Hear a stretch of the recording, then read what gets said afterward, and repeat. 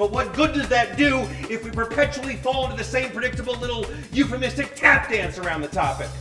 You know how to tap dance?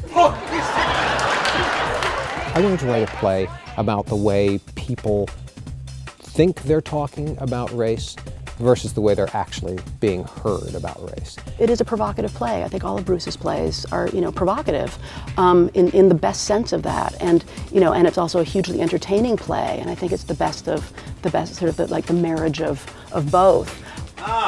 Unexpected. Hello, Carl. One of my favorite parts of doing this play is the audience.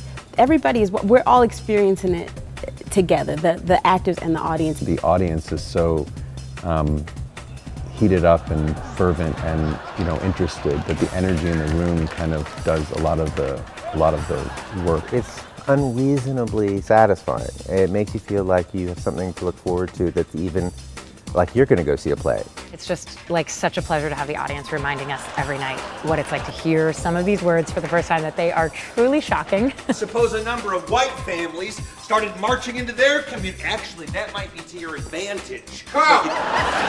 Everybody has their moments, their universal moments, where the house falls down. I feel like so much of the play is about, well, what happens to people when they're uncomfortable?